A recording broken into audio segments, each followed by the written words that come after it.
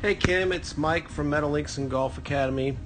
Just a few reminders from our lesson from last week.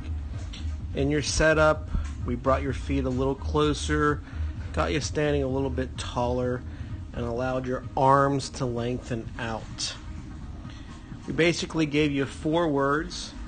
On the left was your first or second swing. What we noticed is you do a great job of getting your weight going forward, which I really like. What we are going to add to weight forward is really feel the arms stay straighter.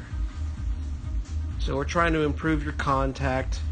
Kind of gave you the image that from your lead shoulder down to the club head serves as the radius of your swing, and we want that to stay longer versus folding as much as you were. So arms straighter, keep the weight moving forward, stand taller, hit the ball great. Can't wait to see you next week.